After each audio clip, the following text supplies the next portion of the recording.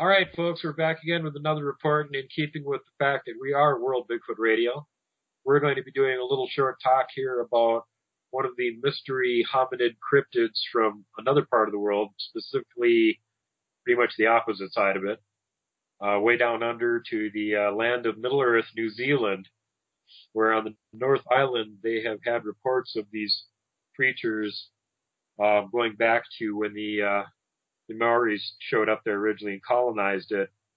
The creatures are called the Moehau, which apparently the white colonists pronounce as the Moehau, and the Maoris pronounce as the Moehau. So that's the pronunciation we're going to use, the Moehau man. The area originally, when they arrived there wasn't that much in the way of food sources to draw on. There were bats, there were birds, there was really nothing in the way of mammals there.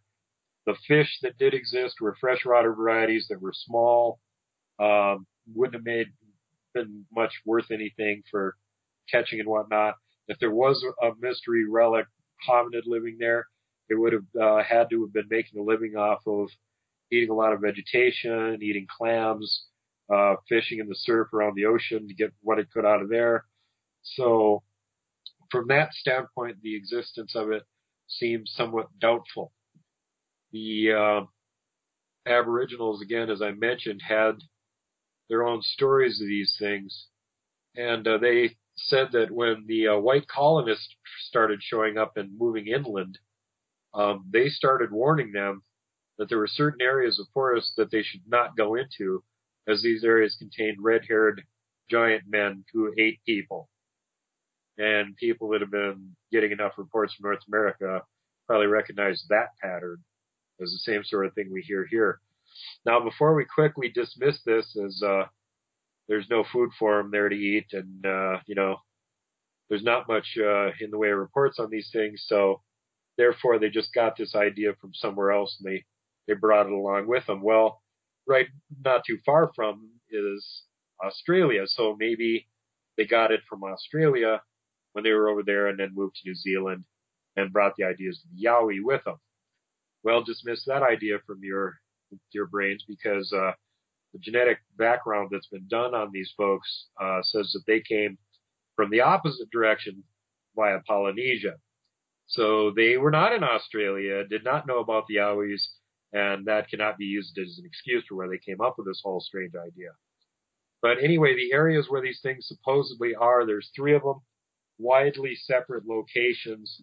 One of them is in the Coromandel district, another one in the Wanganui area, and third in the Caitlin's on the Otago coast. And I probably butchered those names. Sorry if I did. Now, one of these areas, they actually had returning servicemen after World War II settling in the area. They were giving them grants of land there and trying to get them to make some use of the area and farm it.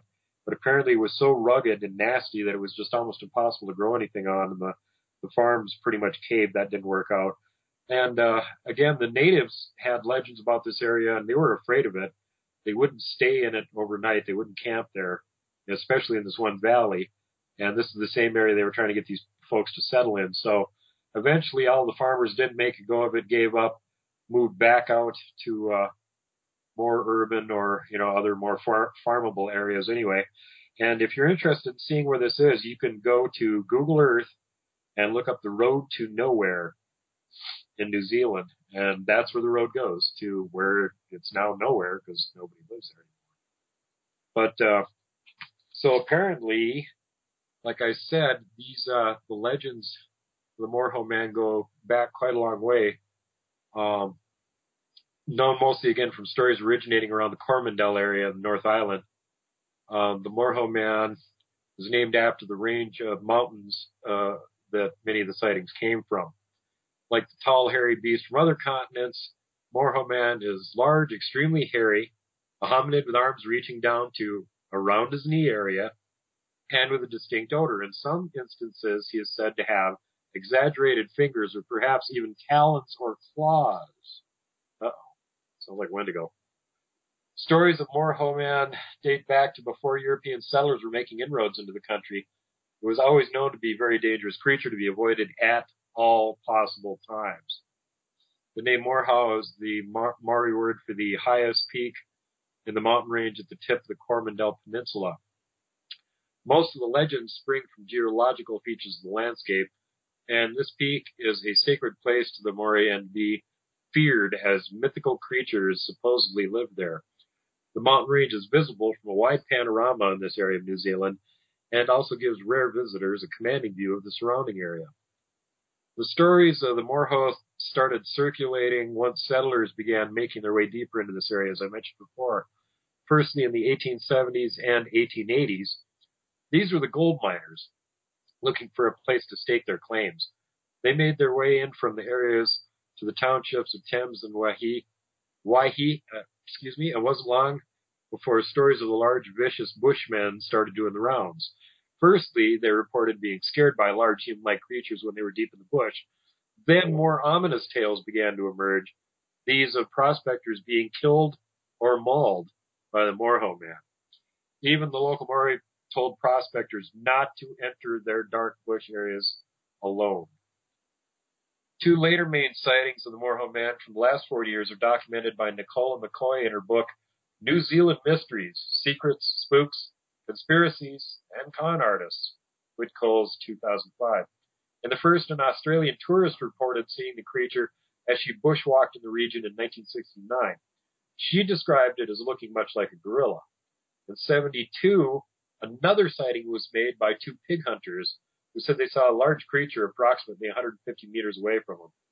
When they reached the place where the creature had been, all they found were human-type footprints about 35 centimeters long.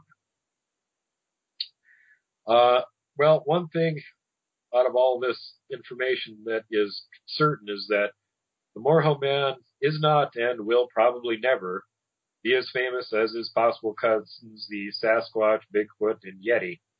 But local stories still endure. And until we have some definitive proof, the Moehau man will remain just a story. And in the opinion of the gentleman that forwarded a lot of this information to me, who is from New Zealand, and thank you, Dave, for this information, he doesn't think that there's too much to the story, that it's probably more myth and legend than reality. However, he is a pilot, and he has flown over one of these areas and taken a look at it from the air. And he said he is in no big hurry to try and go in there and whack through the bush, because judging from what it looks like from the air, it looks like it'd be absolute hell to get through. And as those of us that are familiar with these sort of reports from other parts of the world are well aware, these are the areas these things seem to like to be in, where they're really difficult going.